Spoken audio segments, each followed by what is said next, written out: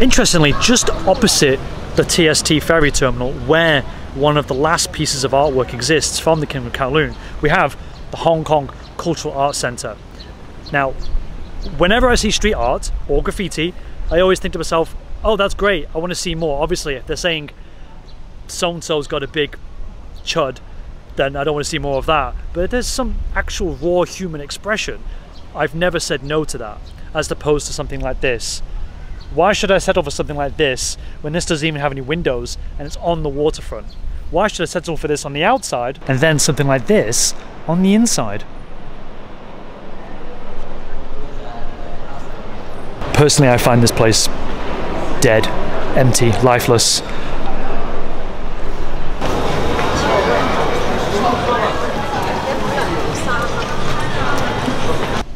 Oh, and side note, not actually having any windows was upsetting and a bone of contention to a lot of people in Hong Kong.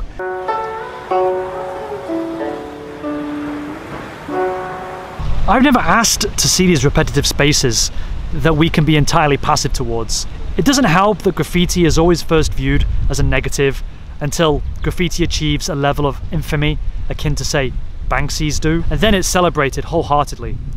Graffiti is always presented by those in culture as a counter to mainstream culture, when it's actually our culture. And when you stop and think about it, what is graffiti or street art counter to exactly?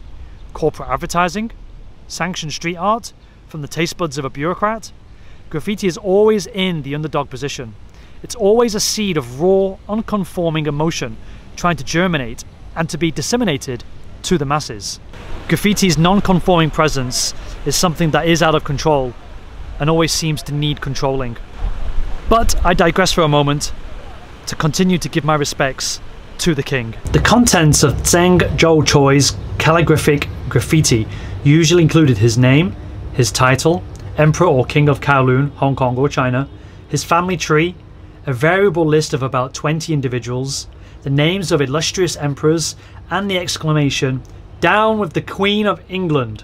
His complaints about the supposed misappropriation of his land were not always so formulaic, however. The graffiti of Zheng Zhou Choi was simply made with a brush and a bottle of ink, very different to the majority of the graffiti that commonly exists. Cho's style also appeared to be clumsy and disorganized, just like amateur efforts we've all seen ourselves in any city around the world. His style didn't conform to conventional calligraphic styles either.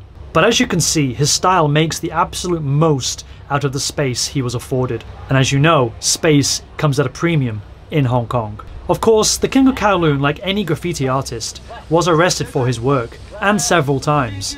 But with the police usually just giving him a warning or a small fine. I wonder if he ever paid those fines. Does it look like he even cared? He was a king, after all.